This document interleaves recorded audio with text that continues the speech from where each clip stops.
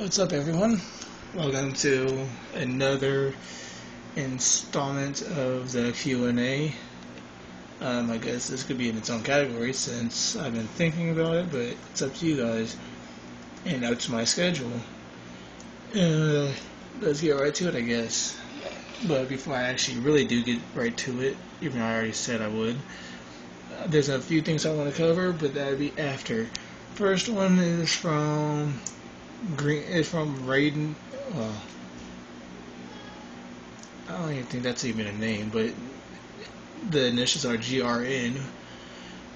He asked Rikishi and Too Cold what happened. Well, it's pretty simple. They went their separate ways.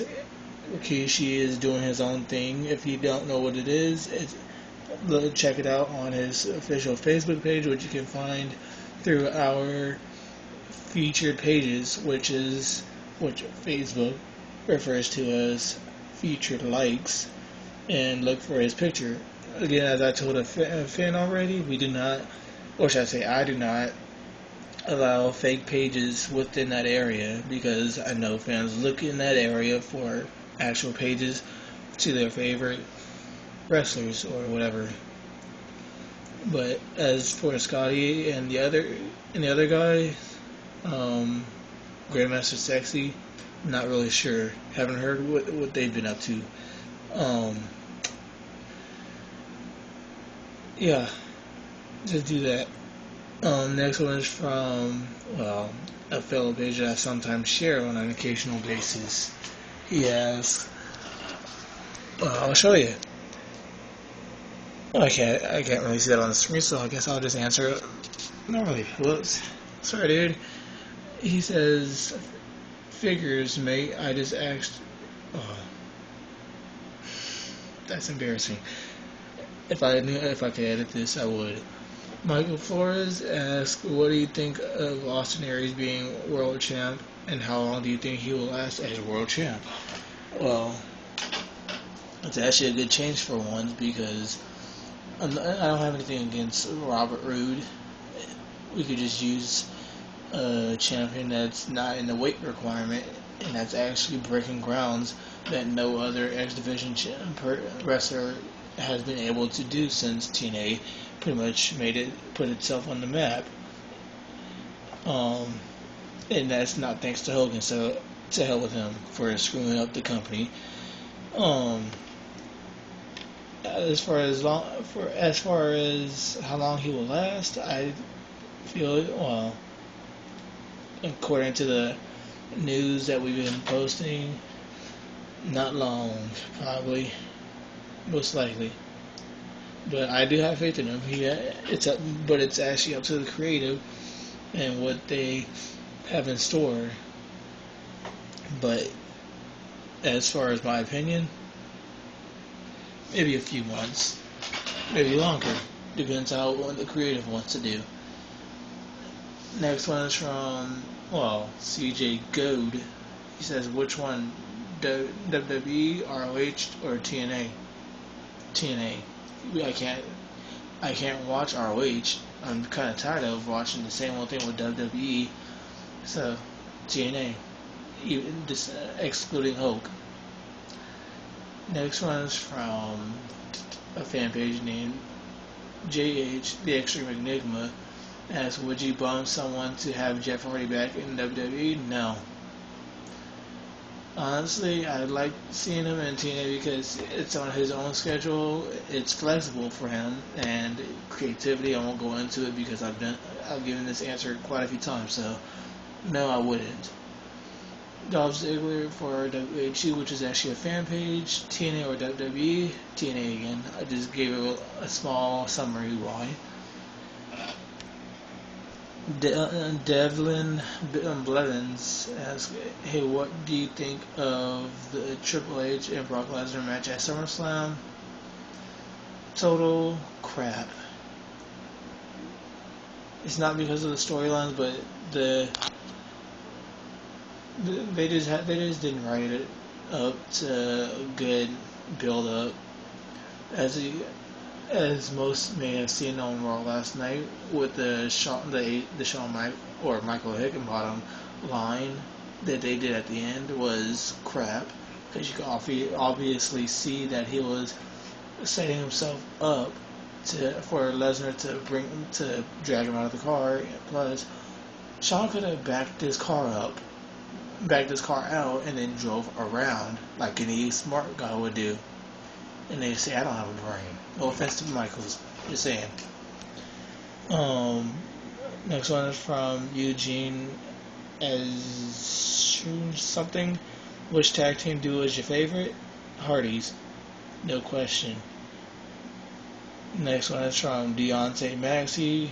Yes, what was the name of the promotion Y2J wrestled when he was in Japan? New Japan Pro Wrestling. I'm pretty sure that's the only one that most people go to. If not, then it's another promotion that I'm not aware of, that I haven't found out about. Next one is from Subair Got Swagger. I mean, are you really a gentleman? Because last time I checked, it means she wants a gentleman. Are you one? But anyway, yes. What if Triple H and Stephanie have a nasty divorce before Vince give Hunter the company? What do you think would happen, and who would eventually run the company? That's a challenger. It's obvious that the person with the pants in the relationship is going to run the company, but it's most likely both Paul and Steph are going to be running it together. They're married, so why not? Shane is doing his own thing with his this video on demand service, but it's all within the family except for Linda, as you can all see. I won't get into that. Next one is from Mark McVeigh. He asked, will WWE sign any other wrestlers leaving TNA, such as Velvet Sky, Matt Morgan, and Ric Flair? Velvet, not sure. It's been in talks a while ago. It kind of dropped from the flow, if you guys noticed. Morgan, it's in the works, most likely. Rick, not until the Senate campaign and the lawsuit that they have going with TNA. So, don't expect them to come in anytime soon. Next one, I gotta find the next post. Next one is from, again, CJ Jernigan. He says, where's La Parka? What? Who's that? Like, I'm not trying to sound like an idiot, but who is La Parka? If I sound dumb, then I'll just have to go Google it and find it on Wikipedia, most likely. But, whatever.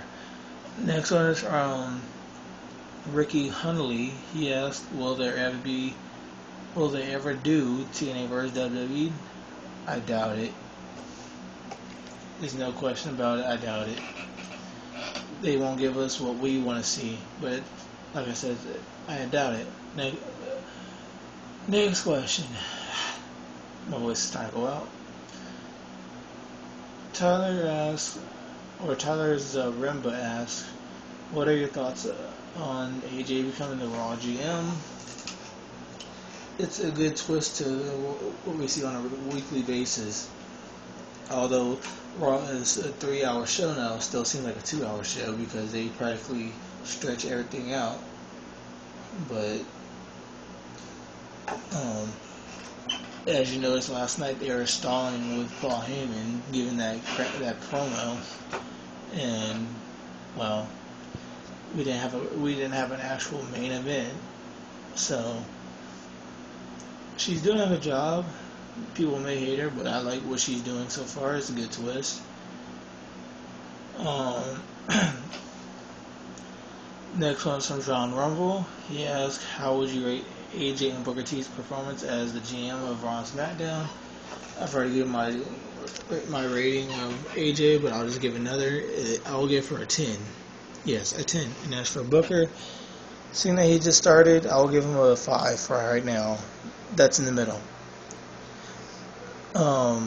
Now, next one is from Harris Penda, the Triple H Lesnar Clash at SummerSlam. Can you be more specific next time? Can't answer that. John Rumble again asks, which match at SummerSlam are you looking for into seeing and why? I'm looking forward to almost every match as long as they write it good and they don't botch it. Because I already know there's going to be a Sin Cara match, so that's going to be a major botch. Next one is from Ian, however it's pronounced. Goldborn, do you think Raw and SmackDown will run smoothly despite having two babyface general managers? Yeah, it's better than Ace. That's all I can say. Next one is from Reese Kane. If you had a chance to become a wrestler, what would your finisher be? It took me a while to ever think about this, but I actually have my own finisher that I've perfected since even when I was a diehard fan, and even though I'm not a diehard fan, I would have to choose that my finisher would have to be and then I forgot what it was. Damn.